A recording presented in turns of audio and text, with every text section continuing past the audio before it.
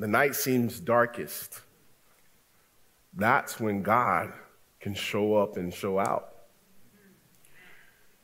And in the message today, we're going to see, something very similar to what's going on now. The nation of Israel had been in dark times for 400 years. And then bursts on the scene John and Jesus, and it completely began to shake things up. So this week, even though I was grieved, I was encouraged that God isn't done. I don't believe he's done. And I believe you guys would say the same. Like, this has awakened us. This has shown us just, how dire the time is and how much we should be pressing in. So I just want to encourage you guys as we begin this morning. We'll start reading in verse 22 of John chapter 3. You're there this morning? Say amen. All right. The Bible says, after these things, Jesus and his disciples came into the land of Judea, and there he remained with them and baptized. Now John was also baptizing in Aenon near Salem, because there was much water there. And they came and were baptized, for John had not yet been thrown into prison. Then there arose a dispute between some of John's disciples and the Jews about purification. And they came to John and said to him, Rabbi, he who was with you beyond the Jordan, to whom ye have testified, behold, he is baptizing, and all are coming to him. John answered and said, a man can receive nothing unless it be given him from heaven. You yourselves bear me witness that I said, I am not the Christ, but I am sent before him. He who has the bride is the bridegroom, but the friend of the bridegroom who stands and hears him rejoices greatly because of the bridegroom's voice. Therefore, my joy is mine fulfilled. He must increase, but I must decrease. So we pick it up in John. We fresh off the account Jesus had, of course, the encounter with Nicodemus. And the Bible says that now Jesus has made the journey back to the Galilean region, the Judean region, and he begins his ministry, his public ministry. He begins to go about and to preach the good news of the coming kingdom of God and draw, of course, men to come to him. And the Bible is very clear that the crowds begin to burst. They begin to grow, and men and women were repenting and turning to God and being baptized. And I want you to understand something. This was a major deal. There had been no major move of God for quite some time. And not only had God sent the forerunner, John the Baptist, but now the Messiah, Jesus, had come alongside. And there was a short time when their ministries overlapped. Can you imagine the setting in Judea at that time? The two most powerful preachers who ever lived, preaching simultaneously. And I imagine as Jesus went about, there were miracles being performed and there were lives being transformed. And it was quite an exciting time to be in Israel. Both John and Jesus preached the same message. It was a message of repentance and the coming kingdom of God. And as I thought about that this week, the message that Jesus preached and that John preached is still the message that is most needed today, a message of repentance. Oh, I was thinking about our nation and how far we've come away from our Christian values and the foundation on which this nation was made great. And I was thinking that what this nation needs, instead of celebrity pastors, instead of cute, culturally irrelevant churches, is there need to be churches with pulpits aflame for Jesus, preaching repentance in a day when we have strayed. Repent. Repent.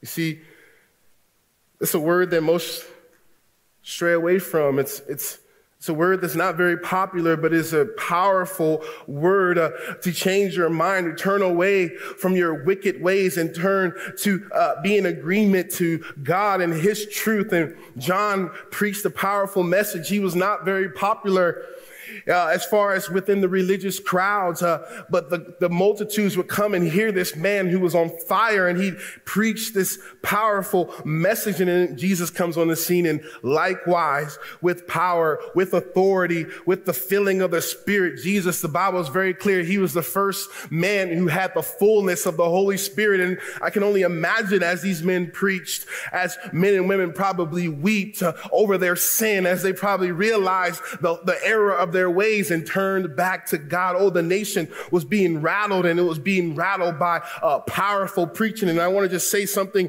as I get into this message this morning. You know, God has chosen the foolishness of preaching to confound the wise, and many will mock what we're doing here right now. Many will say, oh, you guys are foolish to be gathered around this ancient book and having some men stand up and declare it as the authority. But may I say, God has always ordained, he has always blessed the Spirit-filled preaching of the Word of God. And what we need today in our lives is more preaching.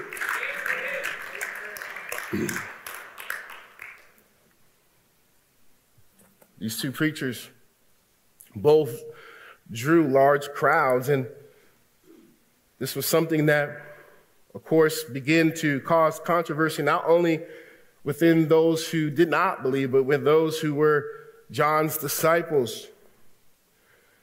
The Bible says in verse 23, we'll start reading, and Jesus was baptizing, and John was baptizing, and John had not yet been thrown into prison. In verse 24, and I want you to see that right away. It's important to note that soon after this, John would be cast into prison. Why? For speaking truth.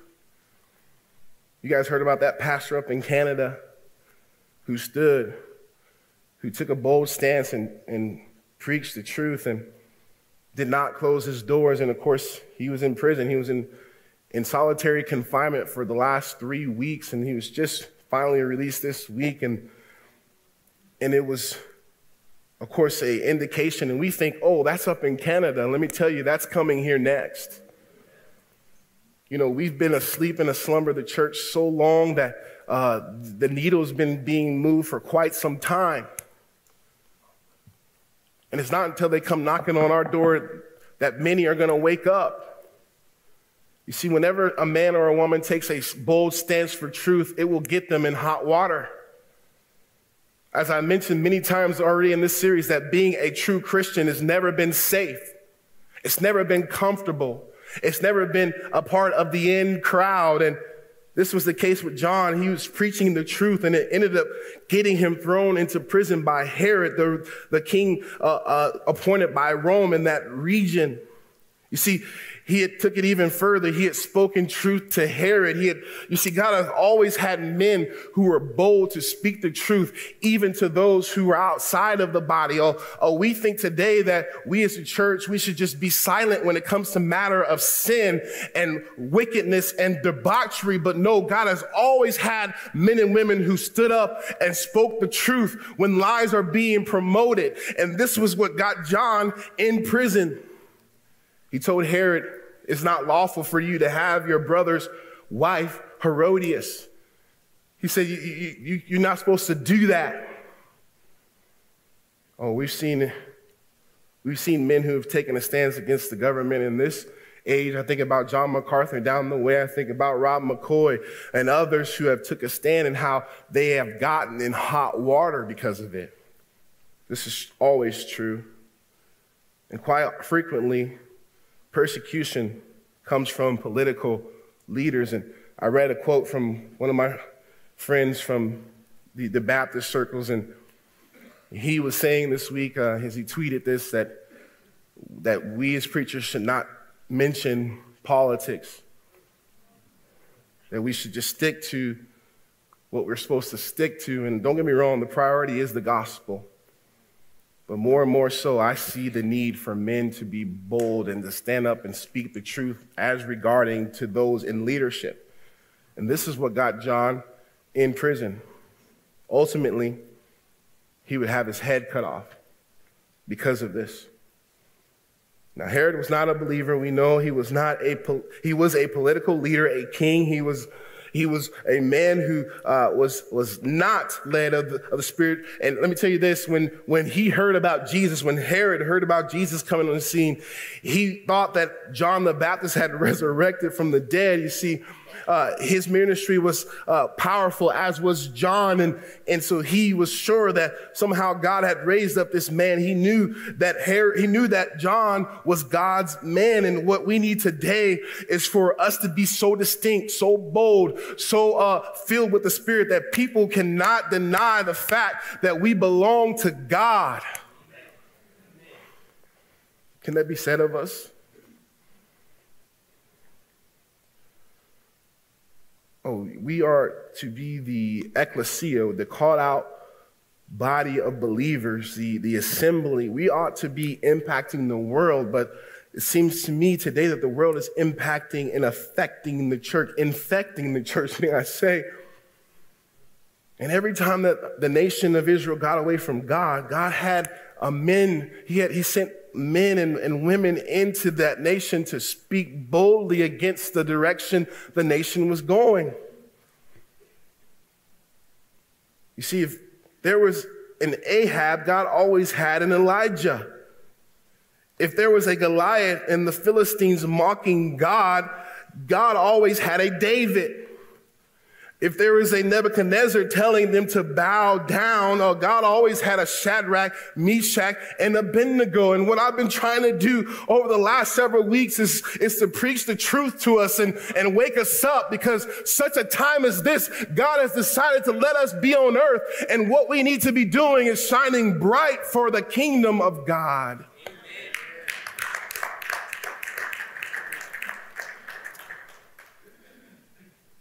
That will get us thrown in the fire. But there's another in the fire. I was thinking about that this week. How we've got to be willing to burn.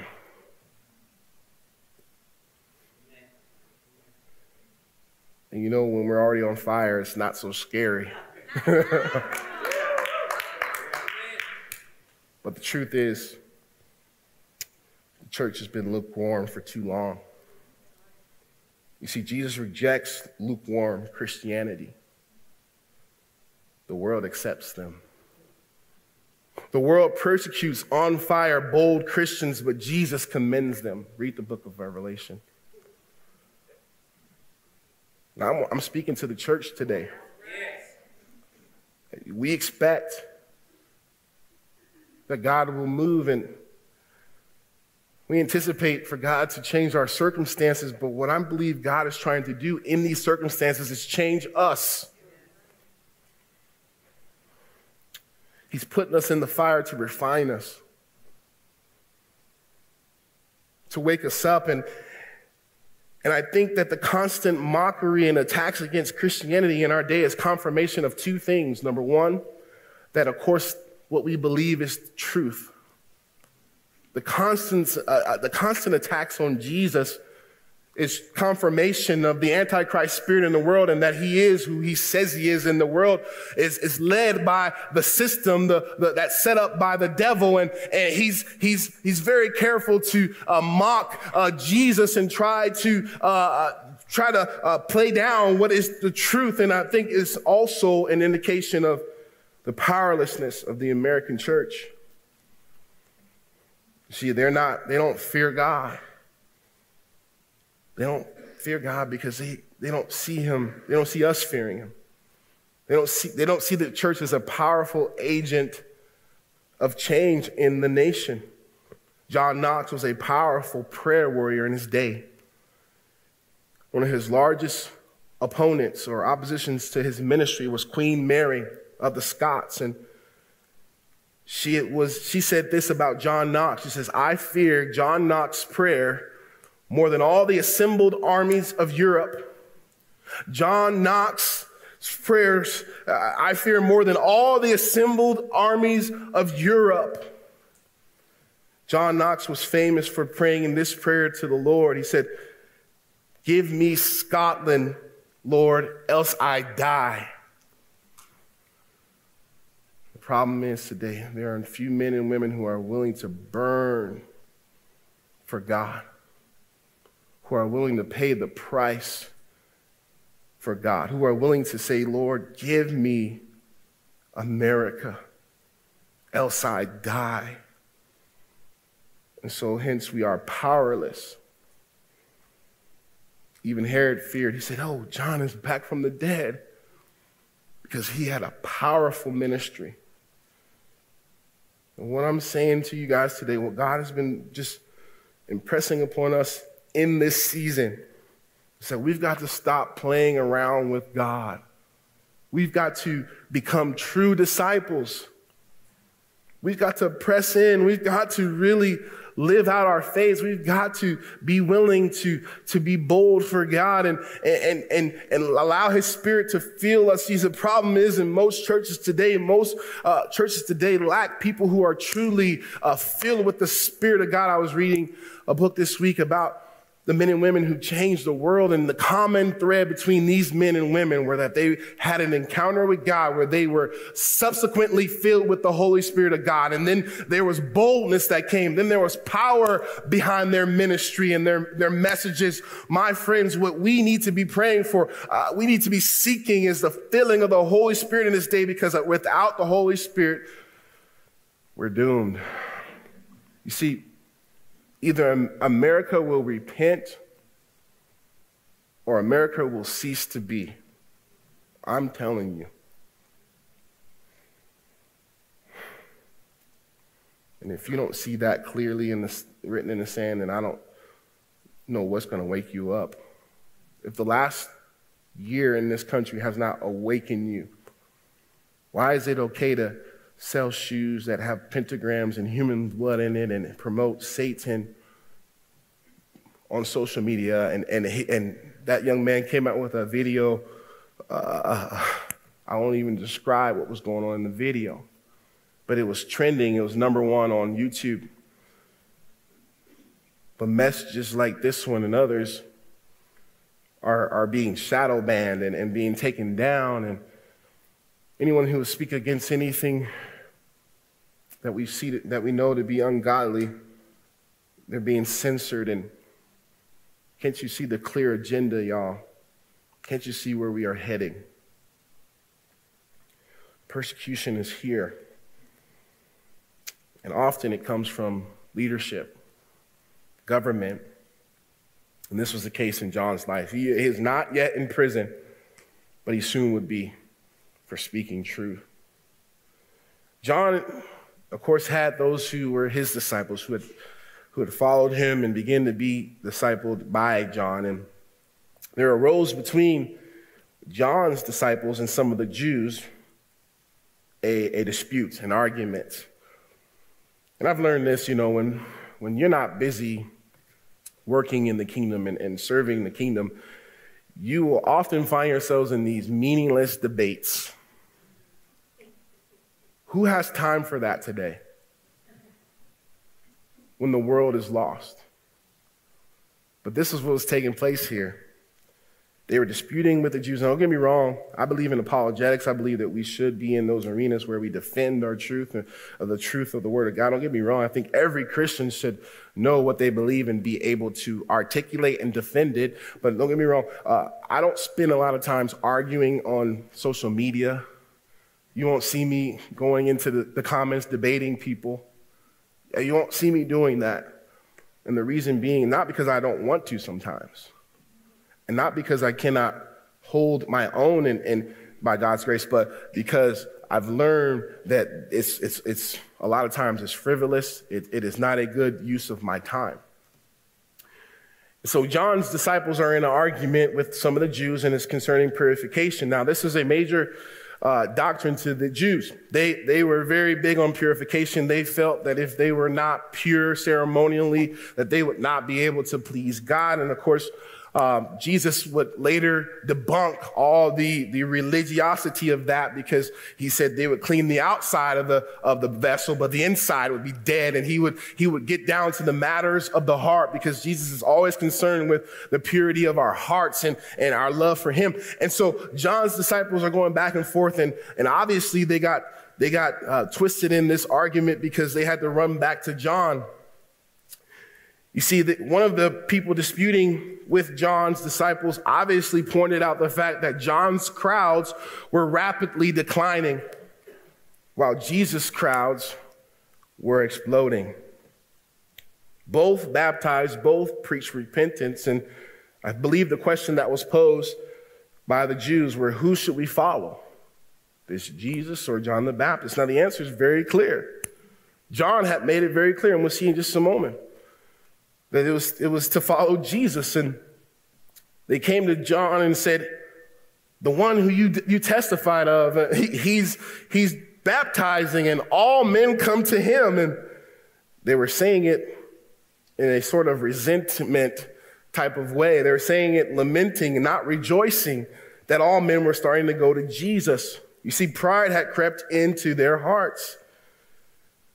Maybe they were one of the first to follow John, and they started to enjoy the crowds that were coming and the prominence of being near God's man. And I don't know what caused the pride to creep in, but it was evident. And there were two clear signs that these men, these disciples who came to John, were dealing with this. And it was the fact that they were in competition with Jesus.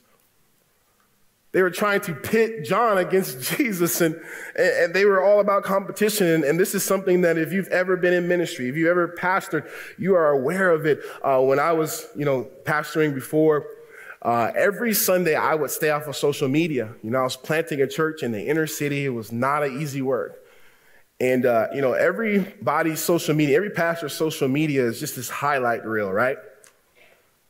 And they would get on there and say, we had, 500 people there on Sunday, and this many saved, and they get on there and they throw these stats up, and if I wasn't careful, I'd be depressed because we had 40 people, and often I had to come to the point where I just would not be on social media. And then ultimately God showed me that there was pride in my heart. Why can't I be happy if God is blessing someone else's ministry? And may I say this is what John was going to say to these men. A man can receive nothing except it be given him from God. And any ministry blessing, any ministry growth, any obvious,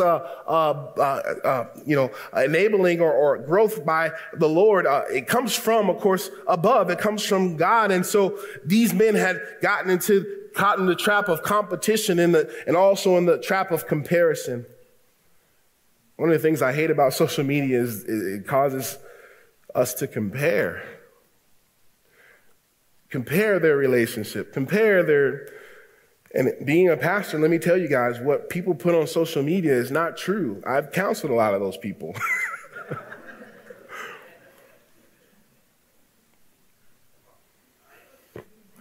We live in a day of comparison. The Bible says it is not wise.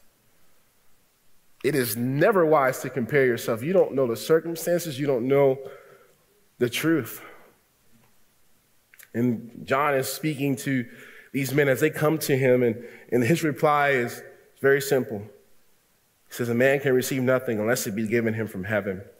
See, John understood who he was. He understood who Jesus was. He understood that he was sent to prepare the way for Jesus, and he understood that Jesus was the way. He understood that he was to be a witness of the light, and that Jesus was the true light. Oh, John may have baptized with water, but he knew that Jesus would baptize with the Holy Spirit and power. John knew he was giving a ministry that would one day decrease, but Jesus was given a ministry that will perpetually increase. In this very moment, the gospel is being preached around the world, and Jesus' ministry is still increasing. John understood that he was not the Christ, but that he was the the bridegroom's best man. And the picture that he used is that of a best man and the bridegroom. I remember the first wedding I ever attended, I was the best man in it. It was my good friend Rob and his wife, Stephanie. I remember I flew to Kentucky, and it was during July. Oh my goodness, it was the first time I had experienced humidity like that. How many of you guys are from that part of the country, and you know what that humidity feels like? I just remember just get into that wedding and, got there at night. And when we got to the neighborhood where we would stay, I stayed at the pastor of the church's home. And, they were fly there. He had a decent sized property and he took me out in the back and, just in his backyard, there's just trees, just beautiful trees, the greenest place I've ever really been. And so, you see the fireflies and just beautiful country. Took me to Cracker Barrel and it was a great time. Anybody know about Cracker Barrel? Okay, amen. See, these are things you won't get when pastor preaches, okay? He don't go to Cracker Barrel. But anyways, so, man, it was quite an experience, in the South there. But I remember the day of the wedding and just being there with my friend and just seeing his joy, just being a part of that day. It was quite an experience. And of course, I was given the duty of the best man to make sure everything was going well. I was given the ring, to hold on to. I was sent in to show a video to his soon-to-be bride, and I was just a part of that day, and I couldn't stop smiling. I enjoyed the wedding, and I had a blast, and I'll never forget it. And what John was illustrating to these men was that Christ was the bridegroom, and he is now coming for his bride. And it was not for him to get in the mix of that. It was not about him any longer. He was just the forerunner, and he was to step aside. He was to bow down and defer to Jesus. And he rejoiced in this. He rejoiced. He says, my joy is fulfilled that all men are going to this Christ. And let me tell you this, any man of God or any woman of God who truly are in tune with God, they always want this to be the case where people stop following them and start following Jesus. Oh, I remember the day in my life when I stopped following the example of my mother and others who influenced me. And when I, by myself, began to seek God and have that relationship with him. And it was a joyous time in my life. And I know for my influencers, it was joyous for them. And this is what John is saying. He's saying, hey, he's the bridegroom. He's the Christ. He's the light. He's the way. Guys, there's no competition here. There's no comparison.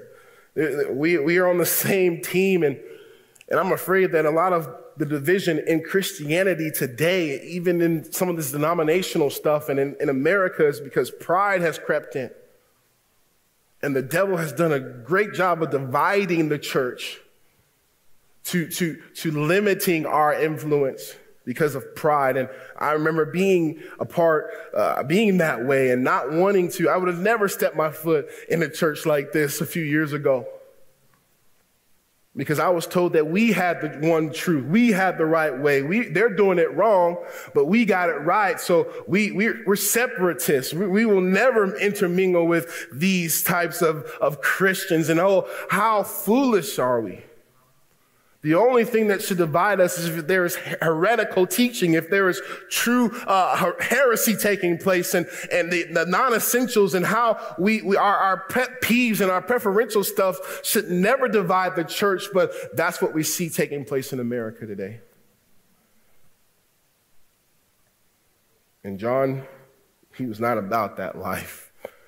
He was about Jesus receiving what's due him. He was about the kingdom. And he says it this way. He says, he must increase, but I must decrease. This is the third of three musts found in John 3. You see, the first must was to the sinner. When Jesus said to Nicodemus that he must be born again. The second was of the Savior, when Jesus said that he must be lifted up, when he must die on the cross. And here's the third, and it is that of a servant. A servant must decrease so that our Savior can increase. And I'm afraid that many of us, our learning and our awareness of God and our familiarity with Scripture and other, maybe ministry blessing has caused us to increase in our own eyes, therefore hindering God increasing. Oh, I think how many people get in the way of others coming to Christ because they're filled with pride. They're filled with themselves. I was on the phone with a family member. We had a recent family member here in town actually pass away unexpectedly. And I was on the phone with her brother, my cousin. And I had gone out to visit a few years back.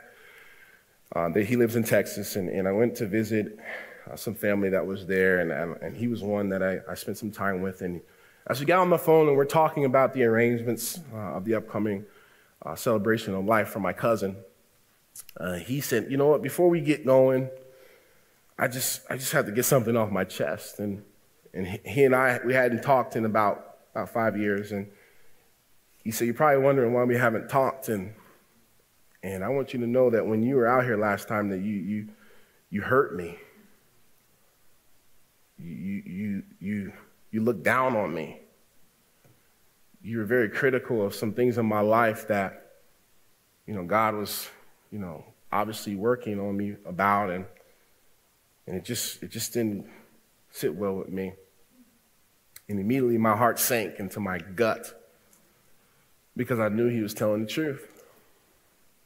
A few years ago, I wouldn't go to any family events that had alcohol. I wouldn't, if they started playing any music other than Christian music, I would leave. I would isolate myself, and I would do so in a manner that was holier than thou. I was filled with pride. And I had to apologize to him, and I couldn't help but think in my heart, like how many others, because of my pride, didn't want anything to do with that brand of Christianity. And I'm speaking to you guys today because that's what we see all throughout Christendom today. All you have to do is go on social media, and you'll see people in this room who the pride is just so evident. And it's abrasive to the world. And it's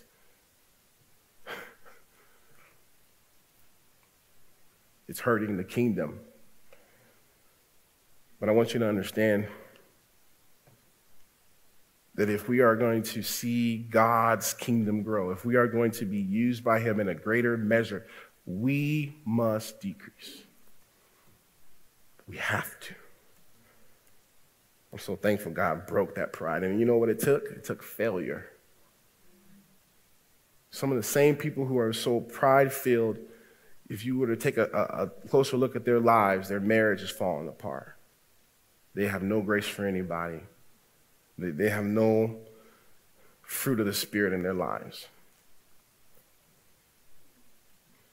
And for me, it took failure. It took absolute falling on my face and then getting to the point where I cried out to God. You see, there needs to be repentance in the church today. Repentance, I'm not just talking to those who are outside of these walls. You see, we need to repent of our pride, our arrogance, our prayerlessness, so I can keep going. He must increase. I must decrease. D.L. Moody said, God sends no one away empty except those full of themselves.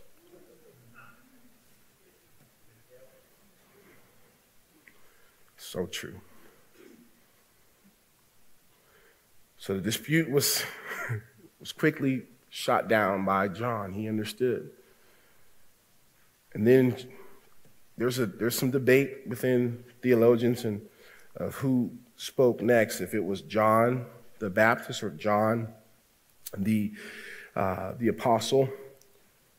But then there's a witness here. It's Jesus' witness is given in the next few verses. And the Bible is very clear about a few things. I'll just break it down. I won't take a lot of time here because I could honestly preach another message on this. But the witness found in verse 31 is the fact that Jesus came from heaven. You see, John said, "He that cometh from above is above all." See, why should he increase?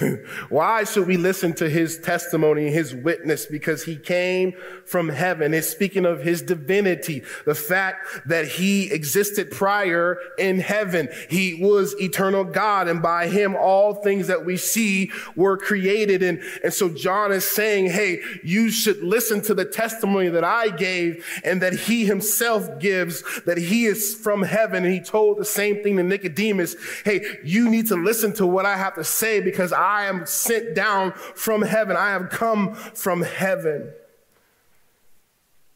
And his testimony, because of that, was firsthand. Verses 32 through 33. He says, and he hath seen and heard that he testified. He said everything that Jesus is testifying, he, with his own eyes, has seen and he's heard. Jesus, he had all the answers because he was the truth. Jesus knew the way to eternal life because he himself was the way. Jesus was the source of all life because he himself is life. You see, he was giving firsthand testimony because he is eternal God. And then thirdly, the Father had confirmed him and still does. You see, God had given Jesus the words to speak. God had given Jesus the fullness of the Holy Spirit. God had given him everything into his hand. And Jesus had a fellowship with the Father. He was in tune with him as being a part of the Trinity. And the Father confirmed it. Oh, when he was baptized from heaven, the skies opened and the dove, the picture of the Holy Spirit, came down and rested upon him. And the audible voice of God was heard from heaven. This is my beloved Son in whom I am well pleased. The Father has confirmed him. And because of his testimony, because of who he is, he has the truth in how we might escape the wrath to come. I want you to see verse 36. He said, he that believeth on the Son hath everlasting life.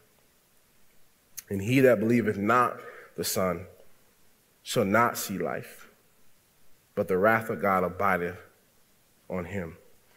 This is the only place in the book of John that you see that word wrath. You see, the truth is those who reject Jesus and his testimony, the wrath of God abides on them. It's already over. It does not take for them to die and to go to a crisis hell for the wrath of God to already be on them. You see, this is why we must preach the message of repentance. Because every person that you see without Christ, the wrath of God is over. It's kind of like they're walking around with the wrath of God hanging over them. And they don't realize it because they never even look up. And I can't help but think about this young man, you know, with the shoes and with the video, how he has no idea what he's playing with. Eternity, separated from God in a place of torment. It's nothing to play with, and I wouldn't wish hell on my worst enemy. I wouldn't wish hell on my worst enemy. The Bible is clear that the wrath of God will one day come for those who reject. You see, there's no in-between, folks. There's either acceptance or rejectance. See, John wrote later, he said, he that hath the Son hath life, but he that hath not the Son hath not life. Oh, the seriousness of that. The seriousness of that. I heard one of my instructors in college, he was also a traveling evangelist, and he spoke about one time in particular where he was called to visit a man who was close to death. And one of his family members requested that he'd visit him and share the gospel with him one last time.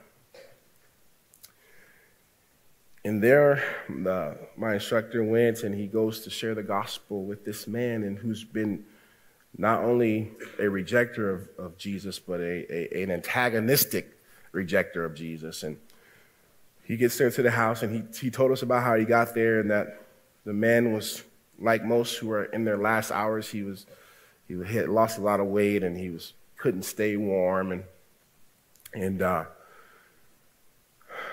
he gets there, and he introduces himself, and he opens the Bible, and the man says, "Get that away from me. I don't want to hear anything you have to say." And he's still on his deathbed, rejecting. And my instructor tried his best to try to talk to him, but the man would have no part of it. Later on, my instructor would go back to that church, and he would ask that family member who had sent him over, "Hey, did anything ever happen with your loved one?" And they were like, "Oh, no." Finally, they had to take him to the hospital. And while he was there at the hospital, he still rejected Jesus. We tried, and they began to tell him about how, as he was in his last minutes, he began to be delusional, they believe, but he began to, this man who was dying began to say, my feet, get them out the fire. My feet, get them away from the fire." And he kept repeating this over and over again. I couldn't help but think, as his life was ending here, he's going into eternity, he was seeing his fate. The wrath of God.